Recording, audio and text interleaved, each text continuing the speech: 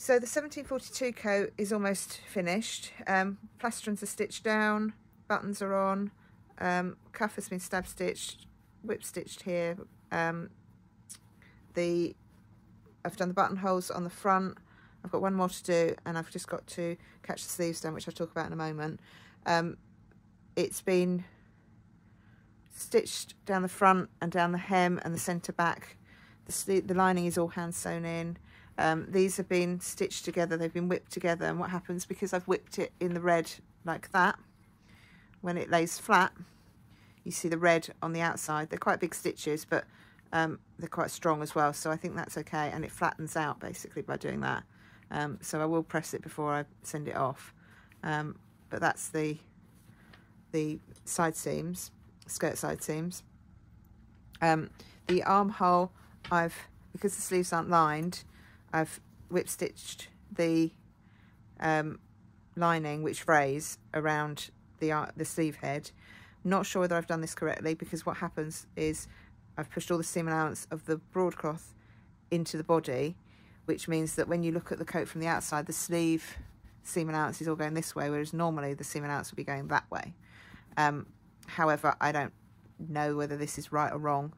Hindsight, I could have left the sleeve seam allowance sticking out, or I could have left both seam allowances sticking out, and just finish the lining like this, but I don't know what's right and wrong with that really. But that's where we're at with it. And then it gave me the neatest finish basically. And then the only other thing, two things I need to do, I'm just going to turn this sleeve inside out. So what I did was I herringboned the cuff facing up into the sleeve, not really thinking about it, because, and I used quite a big stitch, and not really thinking about it because I'd normally line a sleeve, but this is just going to catch, and I've actually pulled some out already. So what I'm going to do is go back round and just whip stitch that down. So that's one thing I've got to do on the coat on both sides. And then the last thing I need to talk to you about is the buttonholes. So hand sewed the buttonholes on the front turn back, the facing, I've used yellow. So I've hand done those, but unfortunately it means that yellow shows on the wrong side. But that's how it is basically. And I'm guessing that's how they would have been originally. I think they were worn mainly like this, and then they were closed across the body for warmth. So I think they were more worn like this than closed basically. And then these three buttons down here, I've done equal distance, so they're all about 2.5 inches apart. And I've done these in red, and I've just got one last one to do, which I'll show you how to in a moment. But obviously, because this is red thread, it shows on the yellow, but that's never going to be turned back. And then I've got to put some buttons over here, and they did up apparently. I think there's the practical side of how this coat is worn, I'm not entirely convinced about, but you know, it's what the images are telling me. You know, historical material as well as other recreations people have done. So I've gone with it. I've set it so that on this side you have got enough fabric for an overlap, and then up the top on the neck edge, those two just meet. So that's on centre front, whereas centre front is actually here down the bottom. In hindsight also, I would have shaped this further out here. Can't do anything about that now. So I'm going to show you how to do the button, and then how I'm going to whip stitch the cuff up, and then we're all done. Okay, so for the last buttonhole, I've got red thread, and I've got it quadruple thread, so 2 lots of 2, and I've waxed it. So I've used beeswax. As you can see, what I've done is I've just slid the thread through, and then I've put it under the iron just to seal it and smooth it out. I'll show you that in another video, but it's, as you can see, it's a very long piece of thread, okay, because you end up using quite a lot of thread to do this, but it is just standard thread. It's strong thread, it's good quality. I'll put the make in the box below, and basically I'm just going to do the buttonhole using this thread. So to start off with, I've marked each end of my buttonhole with chalk pencil. If you need to draw a line as well. And then I'm using a really sharp unpicker going in at that end, and then just pushing it along until I get nearly to the end. And because I don't trust unpickers, because you push hard and then it'll go really quickly sometimes, and just cut that last bit with my scissors. And then I'm going to go back and just cut that end as well with my scissors, because I know they're nice and sharp. Okay, and I've gone through both layers. Now, if you want to at this stage, what you could do is run a few stitches around to hold it together. With the broadcloth, it stays so well cut. I haven't bothered doing that. I haven't felt the need. And what it also means is that I can get my needle in between the two layers. So I bring my needle up through between the two layers, but because of that, it means I don't have to have any ends sticking out anywhere. So I'm just going to tuck those ends of thread inside between the two layers of fabric.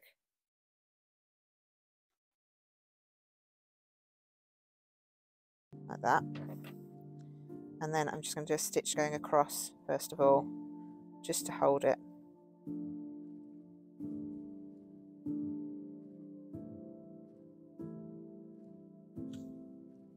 And then I start my buttonhole.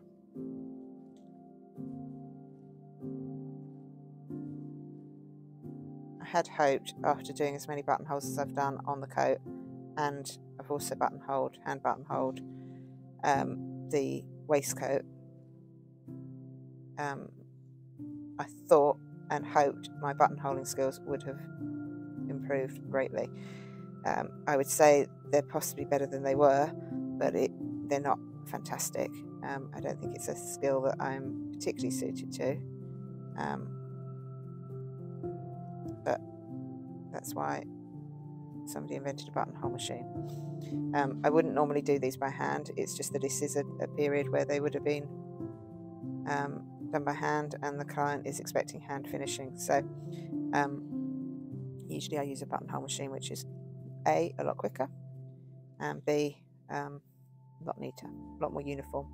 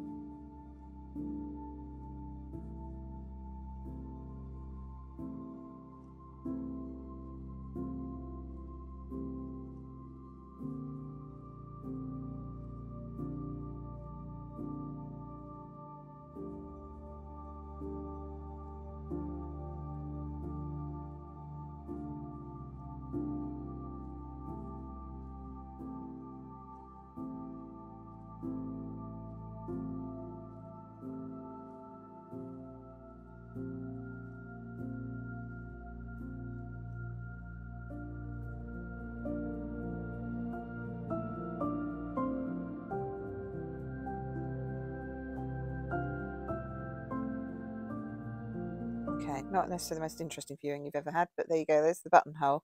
And I would say actually that's been the one that has worked the best. As you can see, it's red on the other side, and it's not perfect because these stitches really should all be uniform and close together, but that's what we've got. Anyway, just do a last couple of stitch just to hold the thread, and then because this is broadcloth, it's lovely and thick, pushing my needle through, making sure I'm not going through to the yellow. So come out in a random spot and pull it quite tight, and then just cut the thread, and then the ends will disappear into the coat. Okay, so that's my last buttonhole. So I'm going to just pin round to hold it in place.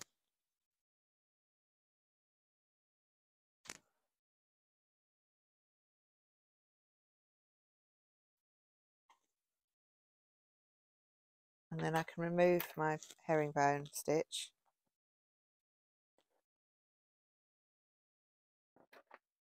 Okay, I'm going to use double thread, and I'm going to use red, although I'm sewing, it'll be seen on the yellow, and it'll be sewn on the yellow.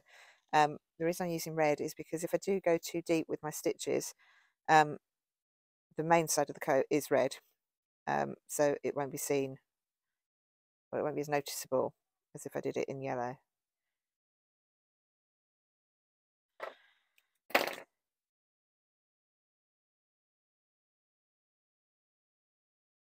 So put my hand inside, and as with slip stitch, just work round, always working away from you.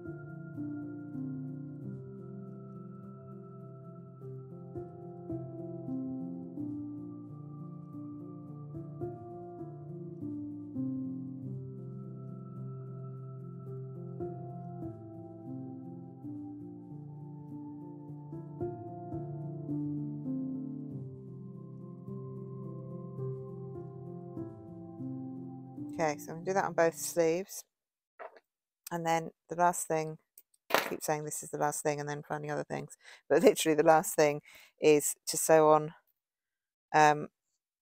3 buttons or 4 buttons on the waist and on the neck, and then do the other side of the other sleeve, and then it is completely done. So I'm pretty pleased with how it's turned out.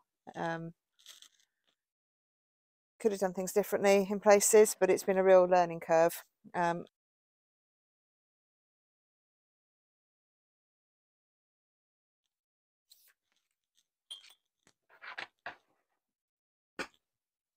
Would say is that this is incredibly heavy, this coat now, because the broadcloth is so dense, it's so heavy.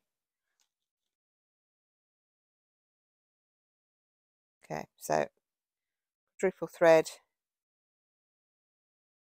and although the back is yellow, I'm sewing these in red. I'm using about a 22mm flat pewter button.